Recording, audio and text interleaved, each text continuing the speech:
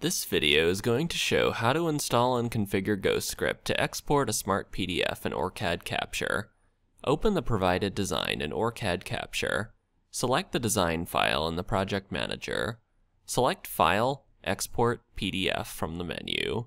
The PDF export window opens.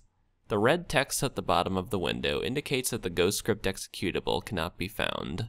Click the link to open a GhostScript download window. Select the appropriate link for your version of Windows to download the installer. Browse for a location to save the installer. Run the installer and follow the on-screen prompts to install GhostScript.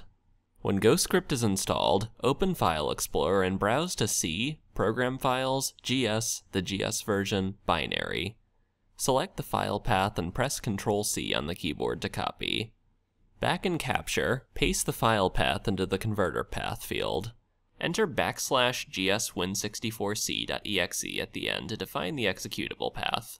GhostScript has been configured and the smart PDF can be generated. Under Output Properties, select the ellipsis for Output Directory. Browse to a location to save the file and click Select Folder. Enter a name for the file into the Output PDF file field. Click OK to generate the smart PDF. The PDF opens automatically in the default PDF viewer. The Smart PDF can be used to show relevant part information without capture. Select component U1 to view its information, including PCB footprint, manufacturer and manufacturer part number, and reference designator. Open the Bookmarks panel. Select the reference designator bookmark for J1 to zoom into the part. The same can be done with nets and pins.